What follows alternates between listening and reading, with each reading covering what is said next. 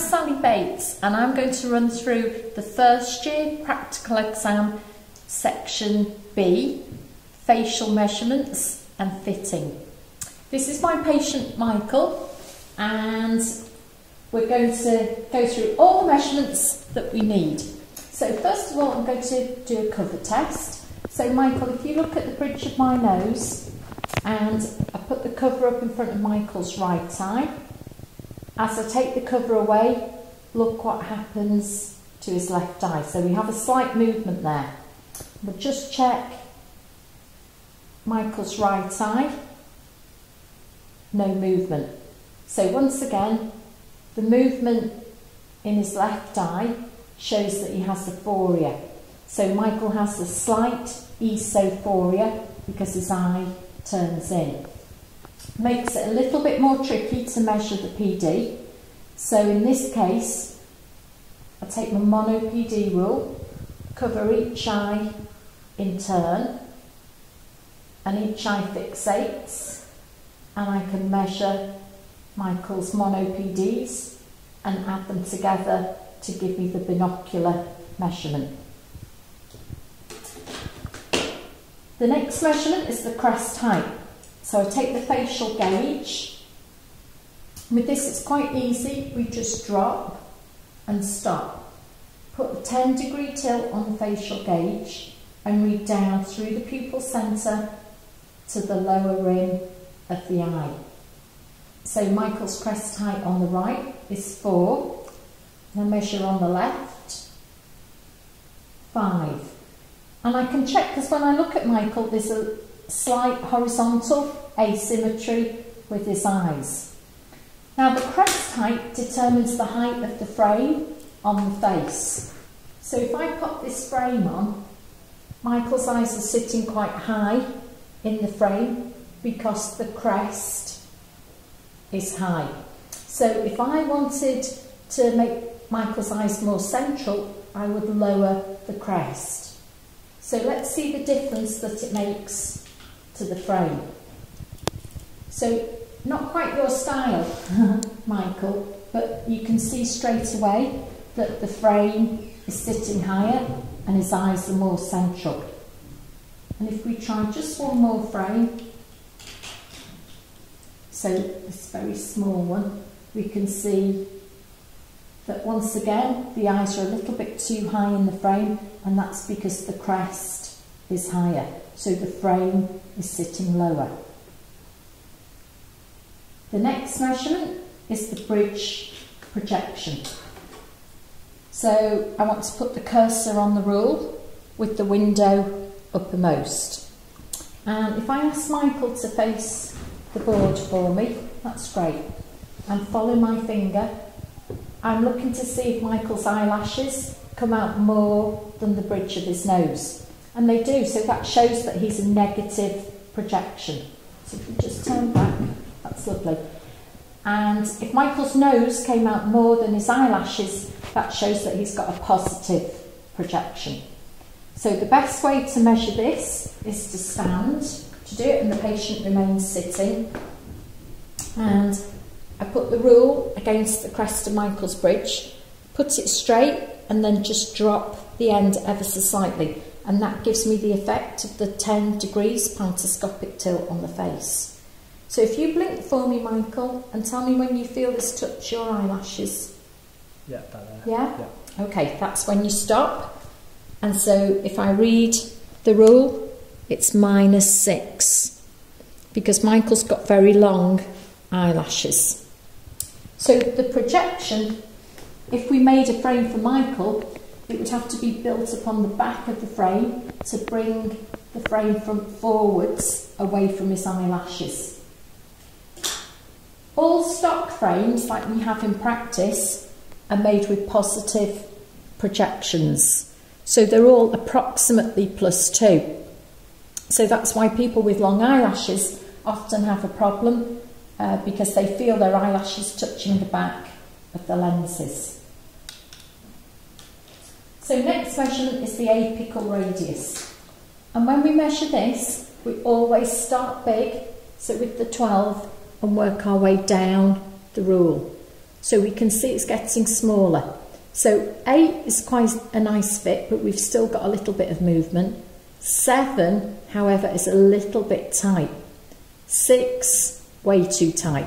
We're getting a gap at the top there. So Michael, which feels best, number 1 or number 2? Probably number 2. Number 2. So we'll go with the 8 apical radius. The apical radius determines the fitting of the frame around the crest of the bridge. So if we pop that frame on, we can see that the apical there is a very nice fitting. If I put a slight tilt on the frame, it would be perfect. If we try an apical radius that's too large, like this, we can see that the frame rocks from side to side. So it's too big on the apical. So the next measurement is the distance between the rims. So we had our cursor on the rule, like this previously. So we take it off, flip it over and put it on.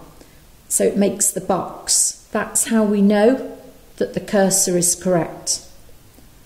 So we'll measure the DBR at 10 first.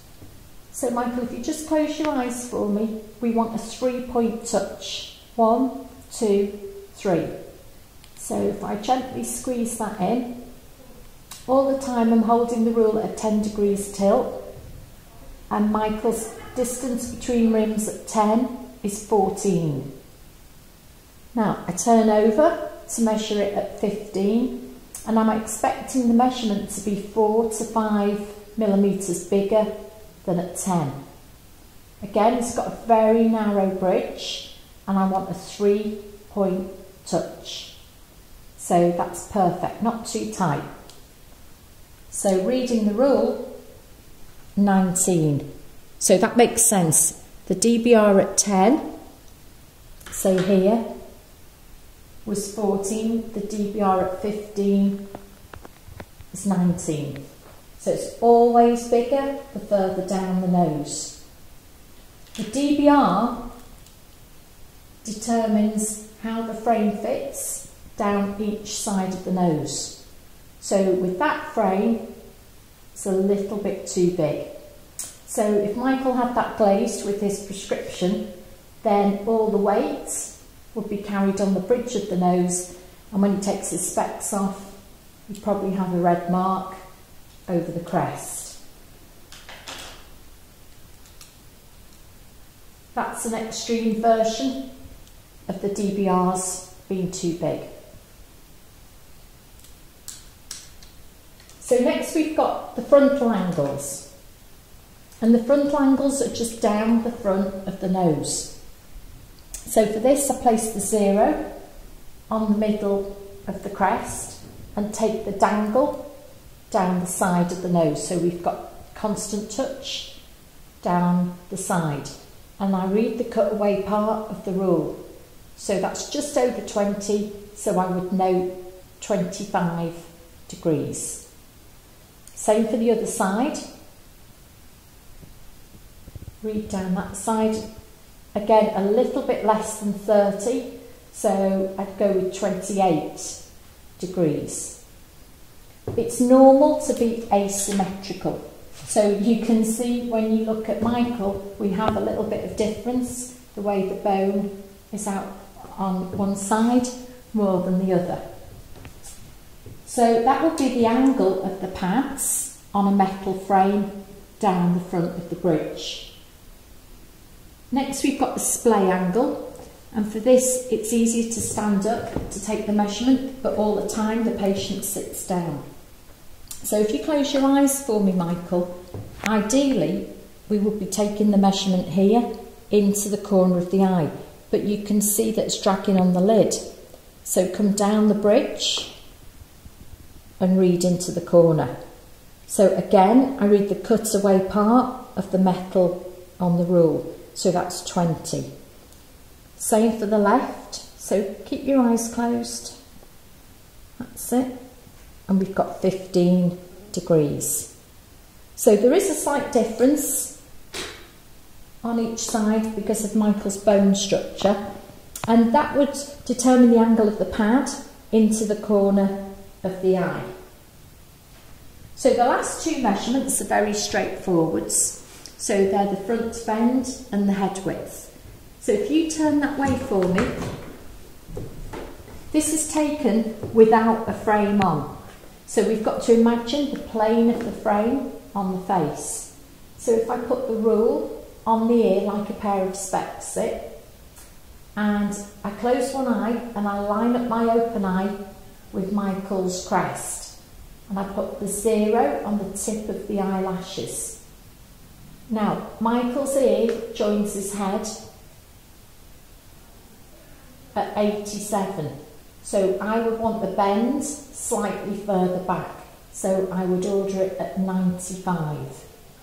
So it's just slightly further back from where the ear joins the head. So that's the right side. So Michael, if you could spin round for me, I'm going to do the same with the left side. That's it, so straight ahead, and I measure from the tip of the lashes to just back from where the ear joins the head. So the ear joins the head at 93, I would order the bend at 100.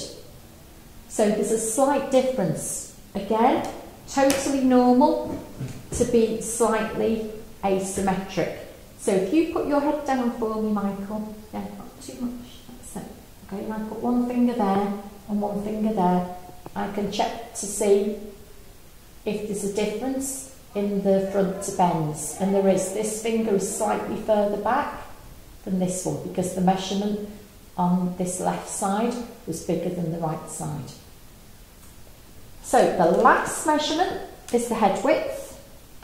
So for this we measure ear point to ear point, and the plastic calipers measure in centimetres, but we need to record our measurement in millimetres.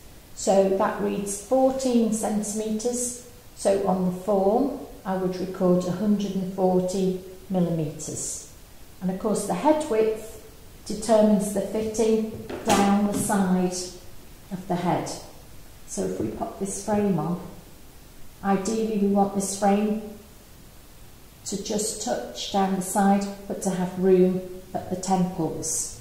So if you put your head down, we can see that that is going to be a fraction 2 type on the side of the head. But that's because the frame front is small. If I put this frame on, you put your head down, that's a much comfier fit.